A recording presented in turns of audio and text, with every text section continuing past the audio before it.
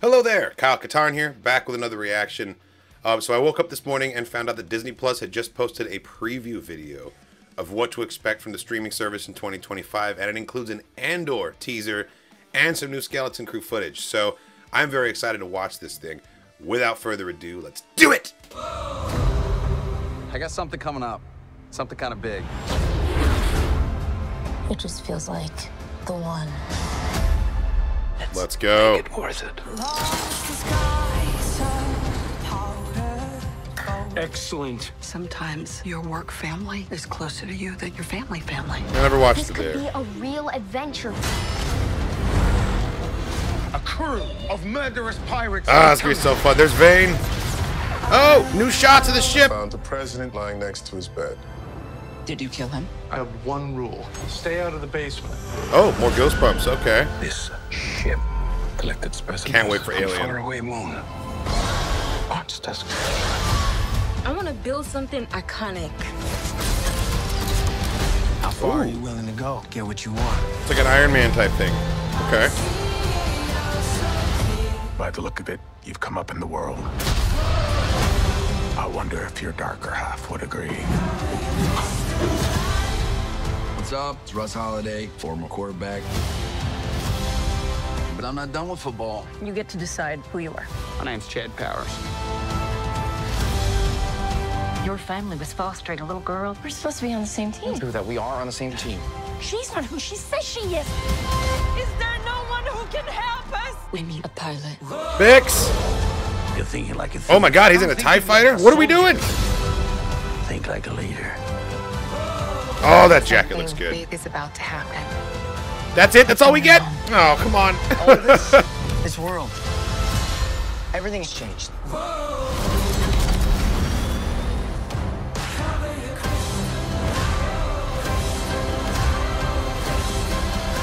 K2SO, let's go! Yes! I can't wait for him to come back in this season. Oh, Alan Tudyk is confirmed coming back. We're going to get that whole backstory. Oh, okay. Okay, cool. Cool.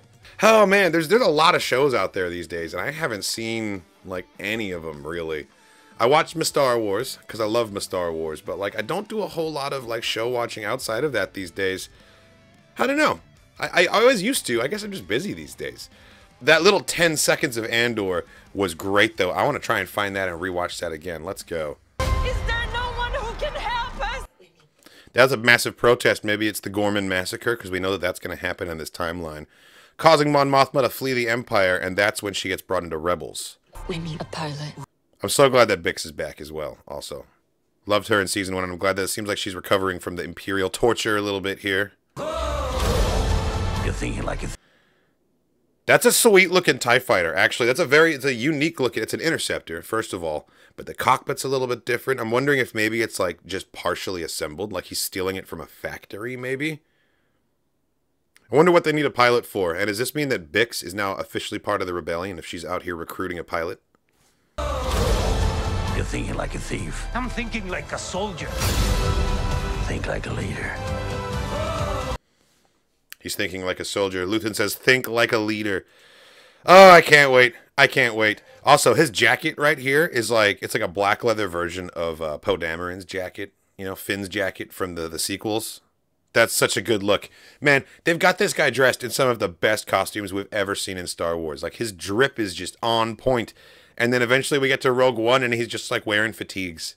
Like, he started off a lot more like vibrant and then they've sort of toned him down into like, you know, when we meet him in Rogue One, he's just like another Rebel operative. But he really, one of the cool things the show has done is really made him his own person outside of that. Like, it's a weird thing to think about a character stepping out from his own shadow, you know?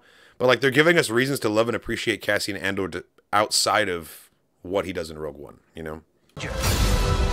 Think like a leader. The final shot of this little teaser right here, we've got Bix and two others standing in like, I don't know, it looks like the fields of Elysium, doesn't it? And the first planet that comes to mind in Star Wars that we've seen with this would be, well, it would be Lothal, wouldn't it? From Rebels. I don't think that's what's happening here, though. This has got to be a brand new location. Andor has kind of tried to keep it self-contained in terms of we don't go to a whole lot of legacy planets for the sake of Easter eggs. Like, Coruscant is kind of necessary for the story that they're telling, but I don't expect to, like, go to Lothal or, like, bump into Ezra or Harrison Dula or anything on that level. Like, we're going to get smaller references.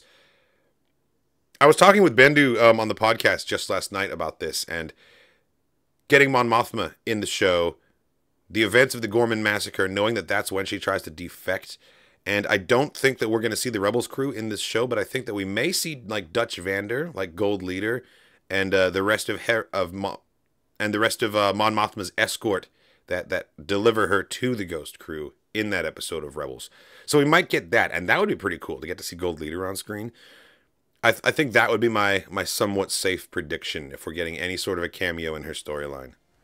Yeah, this looks awesome. I can't wait for Andor, and I can't wait for a proper trailer, because as nice as this was, it was sandwiched in between a bunch of other shows that I don't really care about, and I want to be able to focus completely on Andor, and I want to get more than 10 seconds in my teaser, please.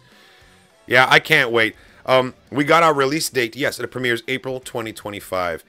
When this show comes out, I will be in Japan for Star Wars Celebration, and we're going to have to figure out what the reaction situation looks like. I know that a couple of my good friends are going to be meeting me over there, so maybe we can do a group reaction.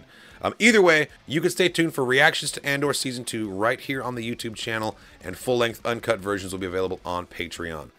So I can't wait to share those reactions with everyone, and to watch Season 2 alongside everyone else. Like, this is going to be a very timely piece of media, and I think it's going to resonate with people in a big way, with everything going on in the world. More so than Season 1 did, potentially. Yeah, I can't wait. The only other thing that I wanted to take a quick glance at here is the new Skeleton Crew footage that we've also got. So let's take a whirl here. This could be a real adventure. A crew of murderous pirates is coming. Yeah, that looks good. I can't wait. I love that we're getting a little bit more pirate emphasis in this. We've got a shot of Vane. We've got a new shot of Brutus that we haven't seen before, standing on the dock looking like a badass. And this shot right here where Jod is talking about the crew of murderous pirates coming for you. Is it the same shot, just reversed from the other trailer? Or is it new footage and they're just... I feel like the last time we saw this shot, he crossed from left to right, and now he's crossing from right to left. So is it just flipped footage? Is it a different take? Does he say it twice in the scene? I don't know. You can never tell with trailers, right? They always kind of... They work some movie magic in there, making the footage work. So I don't really know what to make of that. What I do know is that I'm extremely excited for Skeleton Crew. And it kind of cracks me up that, like, we have such an abrupt tonal shift here from Skeleton Crew and Andor. Very different stories with very different messages. And, dare I say, for very different audiences, too. I, however, am one of the people that find myself right in the middle and am going to enjoy the hell out of both of them. Like, honestly. For very, very different reasons, right? For very separate reasons, but I feel like there's a lot to be gained from both of these projects. As for the rest of this Disney Plus stuff, I don't know. I have no opinion about most of it. Alien Earth. That's Noah Hawley's new Alien TV show. I'm very excited for that, but I know virtually nothing about it, and I'm kind of doing that on purpose. I'm keeping myself in the dark because... well, you know, that's the best way to watch anything horror-related is without that context. I'm also working my way through the Alien movies and doing reactions on my other channel right now, so we'll be reacting to that too, but that'll be a Grizzled Wizard situation.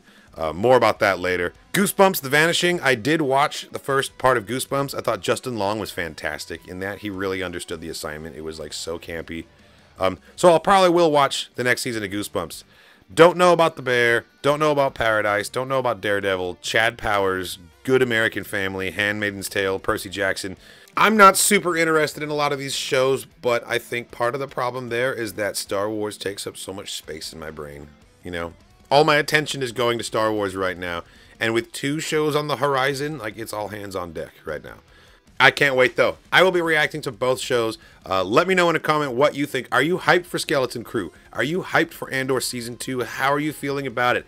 How have the previous Star Wars Disney Plus shows tempered your expectations? You know, has that made an impact on your level of excitement? I want to hear from you guys. So please weigh in the comments below and let me know how you're feeling about these teasers.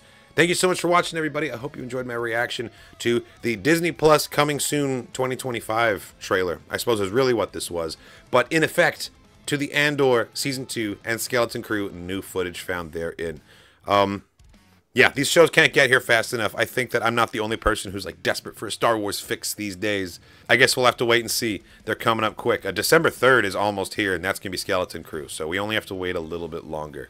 Check out the rest of the channel for more content, reactions, and reviews. Leave me a comment. Thank you so much for watching, and as always, may the Force be with you.